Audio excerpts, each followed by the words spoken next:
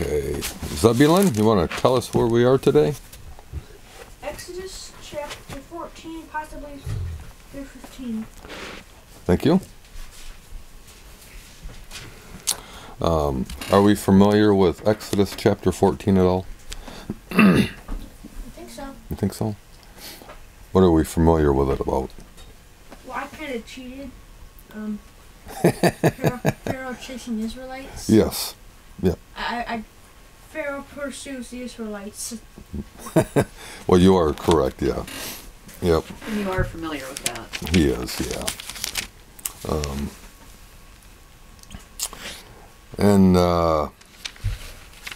Let's see where I'm gonna jump in here.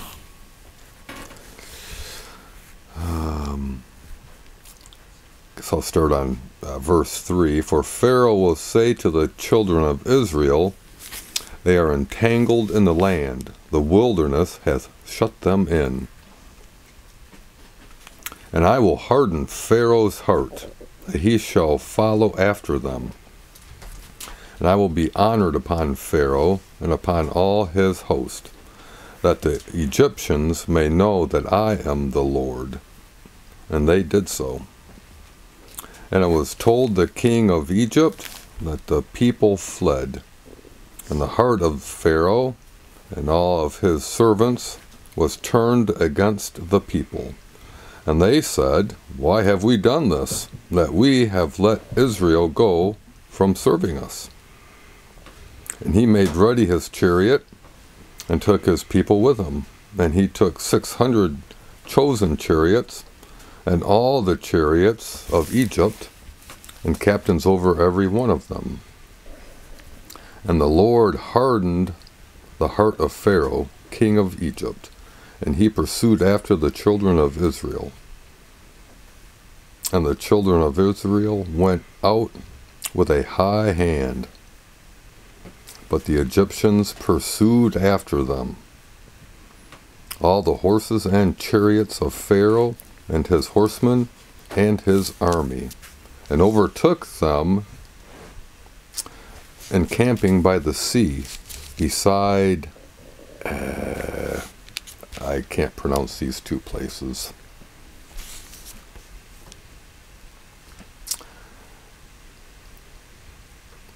And when Pharaoh drew nigh, the children of Israel lifted up their eyes, and behold, the Egyptians marched after them. And they were sore afraid, and the children of Israel cried out unto the Lord. And they said unto Moses, because there was no graves in Egypt, hast thou taken us away to die in the wilderness?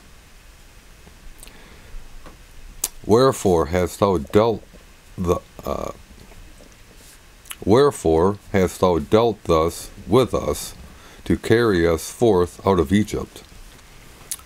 Is not this the word that we did tell thee in Egypt, saying, let us alone, that we may serve the Egyptians?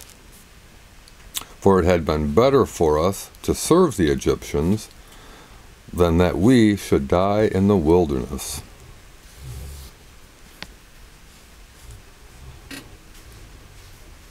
And Moses said unto the people, fear ye not. Stand still and see the salvation of the Lord, which he will show you, which he shall show to you today. For the Egyptians, whom ye have seen today, ye shall see them again no more forever.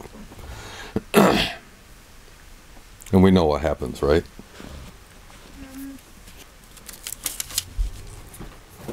Yeah, I've always found it interesting that the Lord, hardened Pharaoh's heart, to show his greatness, So I want to read just a couple more here. And Moses said unto the people, fear ye not, stand still and see the salvation of the Lord, which he will show to you today. For the Egyptians whom ye have seen today, ye shall see them again no more forever. And The Lord shall fight for you, and ye shall hold your peace.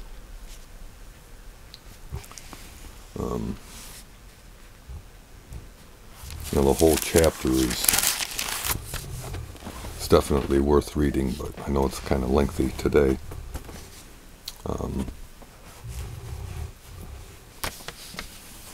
Over in where's our other reading today?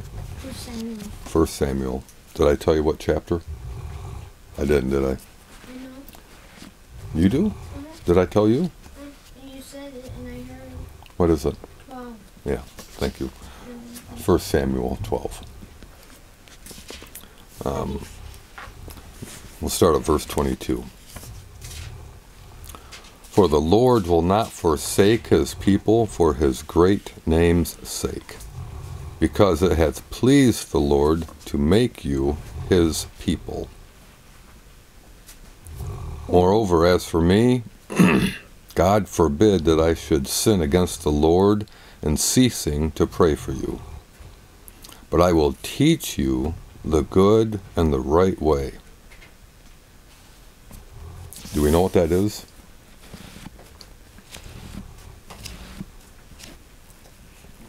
I don't see anybody said. We thought it was a rhetorical question. It is not a rhetorical question. And this is what Samuel says. Only fear the Lord and serve him in truth with all your hearts. For consider how great things he hath done for you. Amen. But if ye shall still do wickedly, excuse me, ye shall be consumed, both ye and your king.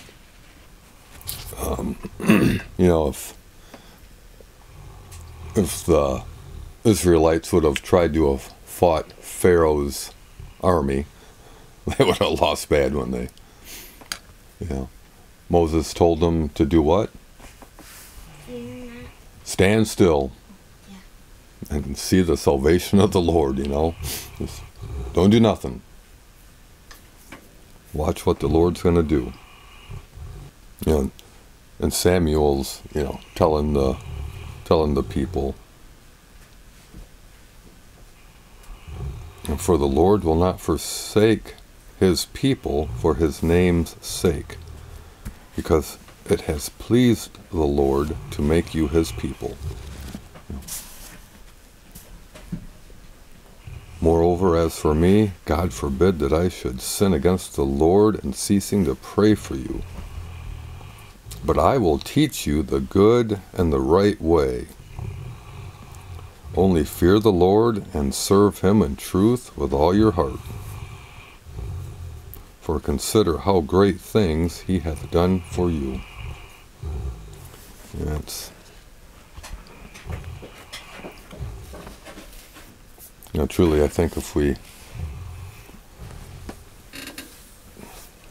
stop and think about, consider what God has truly done for us,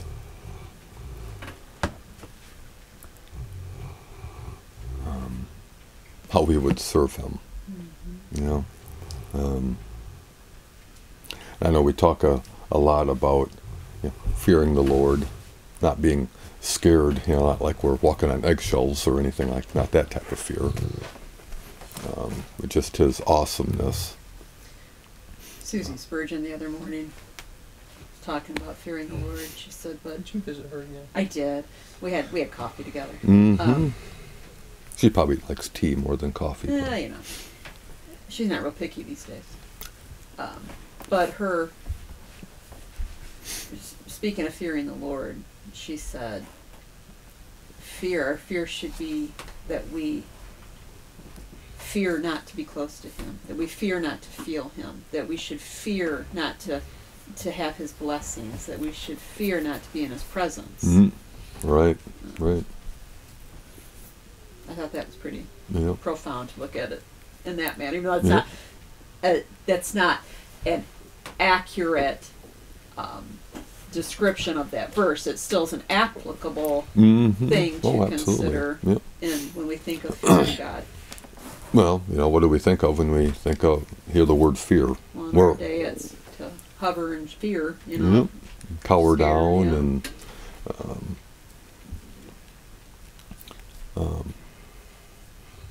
the word tells us to come boldly to the throne, not in arrogance and being puffed up and stuff, but to come boldly to the throne of God. Not demanding, but presenting your request to somebody who loves you, your Father who loves you. Yeah. Yes. You can't come up on cocky. Correct. Thank you. That's true. That's true. That gets you guys nowhere, does it? Makes me wonder how he knows what cocky means. Thinking you're the best. Thinking you're the That's best. Yeah, but how do you know? Being cocky. That's being cocky. What can God truly do, for people that are truly seeking Him? The Egyptians were right there, on the Israelites. I mean, they were right there. They could, the Israelites, saw the dust and saw the men marching. We are gonna die. Moses is telling them, just do what I tell you to do, and it's gonna be all right.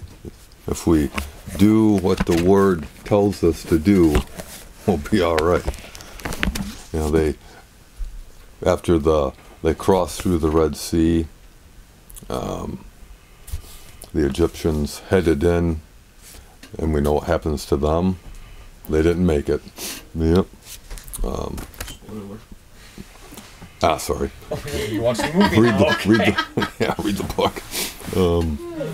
But it's not like their life was all better after that. A lot of that was their own doing. Well, it was, and the same with us. But it's not like, we're on the other side of the sea. Life of ease now. Right. Yeah, that's not how it works.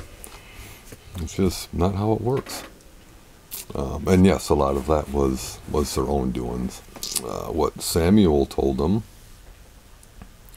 obviously a few years later, only fear the Lord and serve Him in truth with all your heart. He makes it simple. We make it hard. We do. We make it horribly hard. We try to figure things out, and for the Lord will not forsake His people for His great name's sake, because it hath pleased the Lord to make you His people. God wants us to be His people. And pretty much all we have to do, what did Samuel say? Fear the Lord and serve Him in truth with all your heart. I'd like to read a verse. Okay? Deuteronomy 6:4. Okay.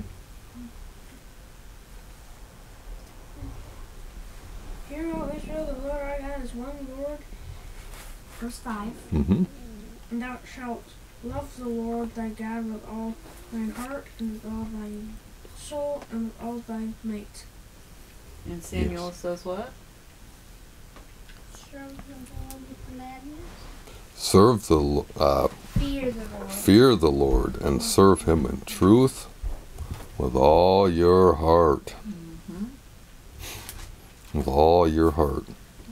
He doesn't say with a little bit of your heart. Part of your heart. With almost all your heart. Half of your heart. Half of your heart. With all your heart. If we don't do it with all our heart, then there's room for something else, isn't there? Well, I don't know if this really had a direct focus or not, but just fearing the Lord and serving Him in all truth and with our whole heart. And He won't forsake us as long as we do that.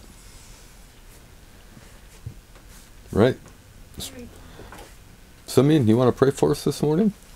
Okay. Amen. Amen. Thank you.